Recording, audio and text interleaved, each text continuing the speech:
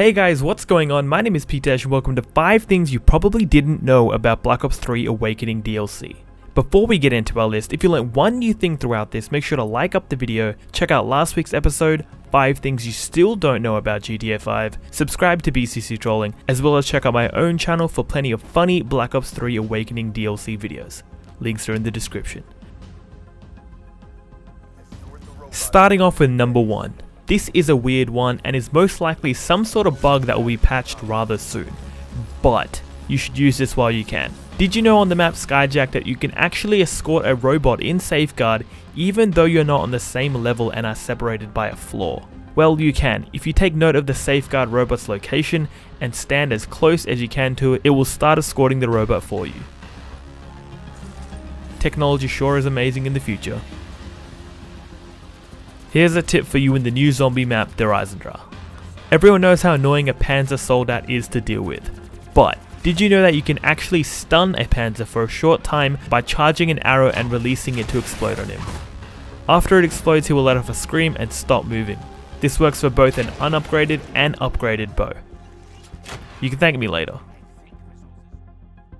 Making a splash into number 3, here are some visual Easter eggs on the map Splash. See what I did there?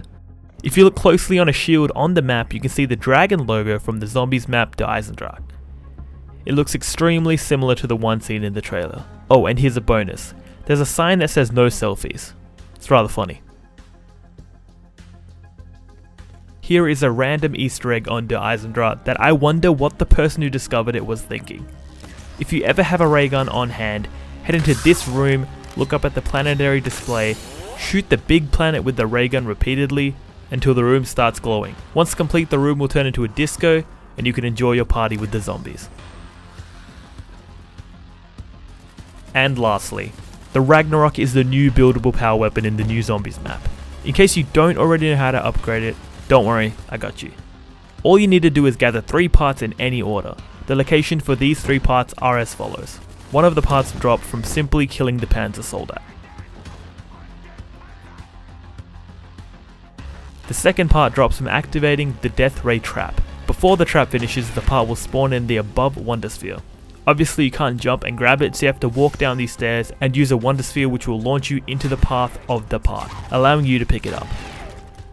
The third part drops from a challenge down at the rocket test launch pad. When Maxis starts his countdown, you need to head to this little lever, hold to activate, then hold to activate again. After that, run into the teleporter room to this panel, hold off and wait for all 3 lights to turn green.